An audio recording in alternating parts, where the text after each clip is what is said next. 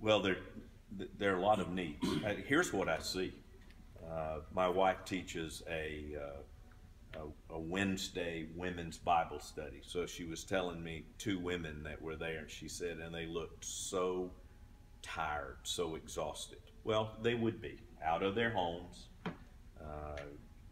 The whole idea, now I've got to replace furniture. Now we've got to replace flooring and walls and the whole thing.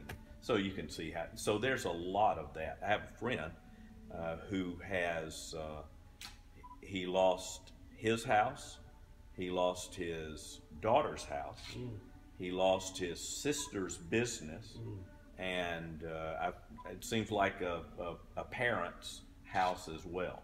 So here is this man, kind of the leader of the family, who is leading, who is trying to help get 4 places back in. Right. Then the other thing that we see is there are a lot of people who live maybe elderly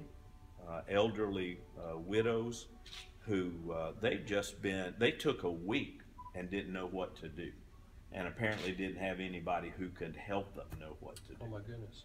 And so what we've been able to do is to get those houses assessed and get the disaster relief people to get them scheduled and get them set up.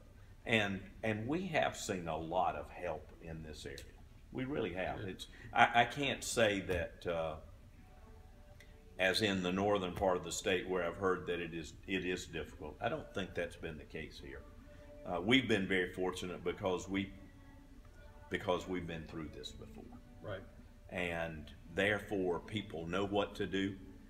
When you talk about mud out, it's not exactly mud out, that they're doing, but they know you cut out the sheetrock, you get rid of the baseboards, you rip up the carpet, you do all of those things, and so that's been good.